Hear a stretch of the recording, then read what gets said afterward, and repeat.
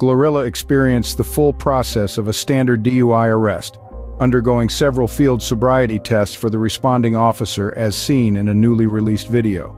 TMZ obtained body cam footage from Tuesday night in Gwinnett County, Georgia, where police pulled her over, detained her, and ultimately arrested her on suspicion of driving under the influence, among other charges. The footage shows how the encounter unfolded, with the officer maintaining a firm approach, even though GloRilla claimed she was fit to drive.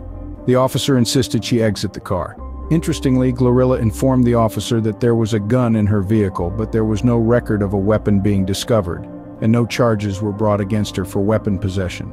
Once she exited the car, the officers asked her to perform various tasks to demonstrate she wasn't intoxicated, such as balancing and walking in a straight line.